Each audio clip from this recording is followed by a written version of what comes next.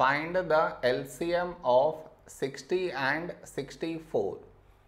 To find the LCM, first we should frame it in this way. 60, 64.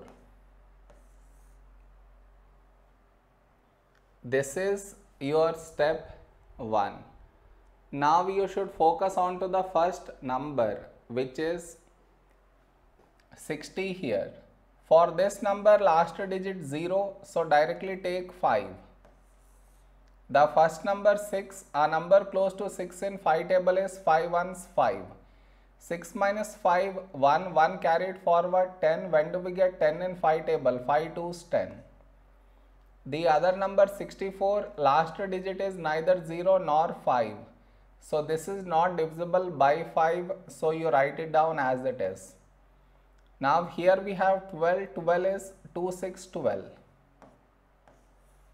The other number 64, last digit 4, even, so this is divisible by 2.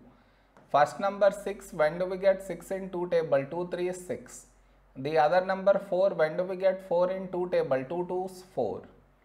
Now here we have 6, 6 is 2, 3 is 6. The other number 32, last digit 2, even, so this is divisible by 2. First number 3, a number close to 3 in 2 table is 2 ones 2. 3 minus 2, 1, 1 carried forward 12. When do we get 12 in 2 table? 2, 6, 12. Now here we have 3, 3 is a prime number, so 3 ones 3. The other number 16 not divisible by 3, so you write it down as it is. Now we got 1 here, so focus on to the other number 16. 16 is 2 8s 16. Now we have 8, 8 is 2 4s 8. Now we have 4, 4 is 2 2s 4.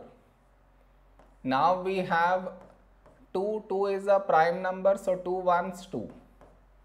So we got 1 in both the places. So our LCM is the product of these numbers.